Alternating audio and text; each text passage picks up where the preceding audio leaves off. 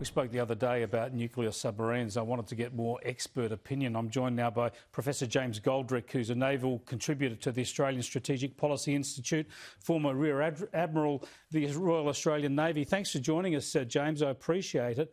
I want to come to some of the impediments in a moment, but purely when it comes to capability and performance, why would nuclear submarines be better for Australia than diesel-electric subs? Purely for capability and performance, nuclear submarines have an ability to go much faster for much longer than diesel-electric submarines, and to do so covert. In other words, they don't have to put anything up over the surface and they can move at speed underwater, where a diesel-electric boat can spend a lot of time underwater very slow, and it can burst speed for short periods on its electric batteries. But if it's going to run on its diesels, it needs to stick up an air mast, what's called a snorkel, which makes it less covert, much more vulnerable and much noisier. So a nuclear submarine does, for capability terms, answer the tyranny of distance, which is one of Australia's great strategic challenges. So we're making a strategic compromise by going diesel-electric. What are the big impediments to Australia actually going down the nuclear submarine route?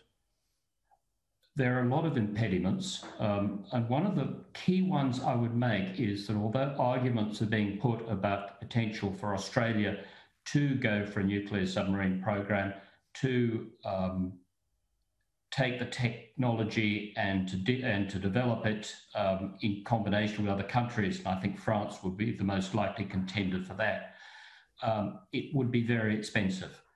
Nuclear submarines cost a great deal more than diesel-electric submarines, even the sort of diesel-electric submarines we're planning to get.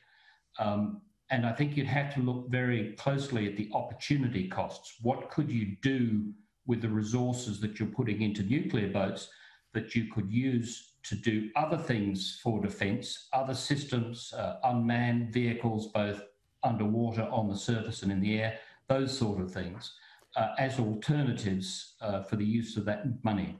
The other way to look at this, though, is to look at a packaged approach, if you like. If you developed the nuclear industry in Australia that included nuclear power, we would alleviate some of the costs in renewable energy and infrastructure around electricity. We would develop more self-reliance and reduce our carbon emissions. We would develop a new high-tech industry to support this defence initiative. So there would be economic, environmental and strategic and security benefits, wouldn't there? Potentially there are, and I certainly think personally that there is a great deal of potential for Australia for nuclear power.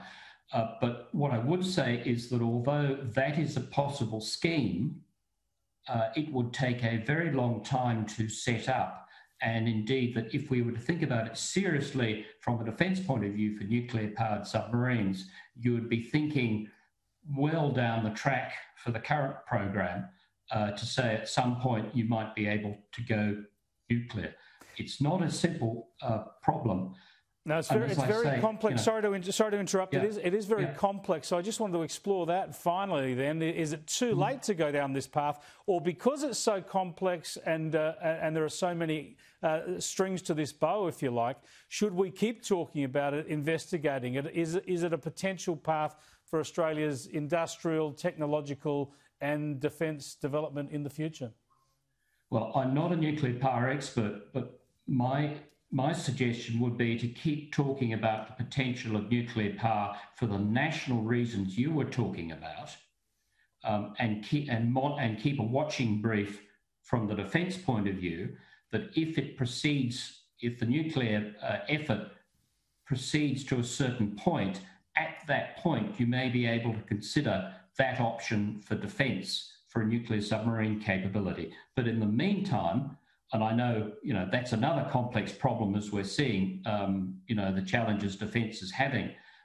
We've got to get on with the submarine project we've got, get it working, and get that build program underway.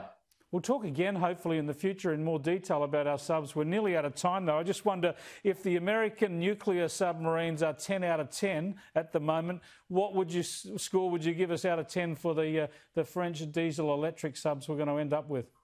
It's a little more complicated than that because American submarines do things that our boats aren't intended to do, and our boats can do things American submarines can't do. So there are certain things where our boats will be 10 out of 10 and the American boats will be 7 out of 10.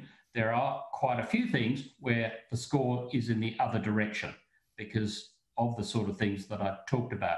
But there are many things that the boats we're intending to have can do that can actually complement the American capabilities that you've been talking about. And that's key. Thanks for joining us, Professor. I appreciate it. Sure. Happy. Professor Rear Admiral James Goldrick from the Royal Australian Navy and the Australian Strategic Policy Institute. Fascinating debate that, and we'll keep tabs on this. Obviously, this submarine project is very, very important for this country.